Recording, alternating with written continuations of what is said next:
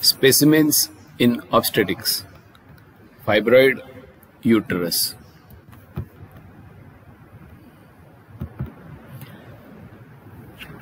This is the specimen showing uterus cut open to show mass in the cavity.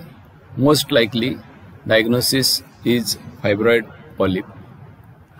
This is another specimen, uterus showing mass coming out of cervix, specimen of fibroid polyp. Fibroid or leiomyoma of the uterus. It is the commonest benign tumor of the uterus, present in about 20% of women. Most are very small and asymptomatic, but some can grow very large. It is multicentric in origin. Its origin is from smooth muscles of the myometrium, and most start from the wall of the uterus and remain intramural. This is the uterus cut open to show multiple solid masses, some showing whorled appearance.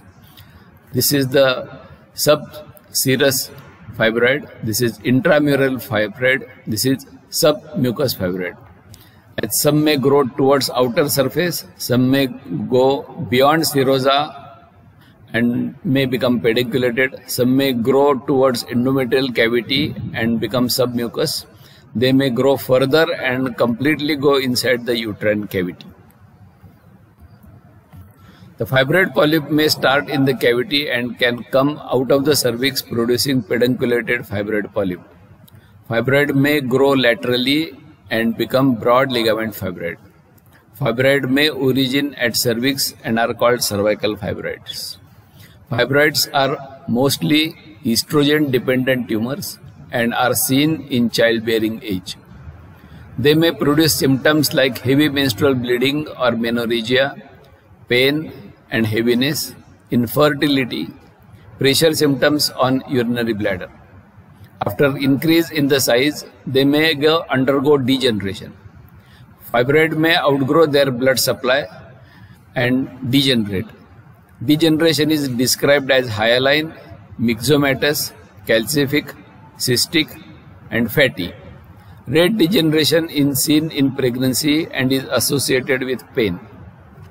The diagnosis of the fibroid is confirmed by ultrasonography. Some fibroids are diagnosed during hysterolaparoscopy for workup of infertility. Sometimes MRI is also done to do mapping and effects on adjacent structures like ureter. Treatment. As there is no drug which can dissolve the fibroid, the aim of the treatment is number 1, symptomatic for pain or bleeding. Number 2, conservative. If woman wants to conserve uterus for fertility, this is achieved by myomectomy. And third, removal of the uterus along with the fibroid if the woman has finished her fertility or childbearing, or if the fibroids are multiple occupying whole of the uterus, or if the age of the woman is above 40. Although fibroid or leiomyoma are benign tumors, rarely they may undergo malignant changes, producing leiomyosarcoma. This is fortunately very rare. Some practical tips for examination on specimen. As the time is short, in 1 or 2 lines, describe the gross structure with pathology. Here tell the specimen showing uterus with mass, most likely fibroid uterus. Most students stop after identifying the specimen.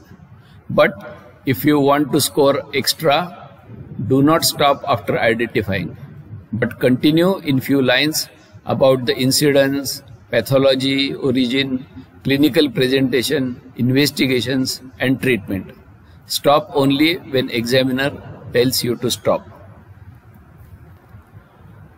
For more details, you can see the description, and for more educational videos, subscribe the YouTube channel eLearn.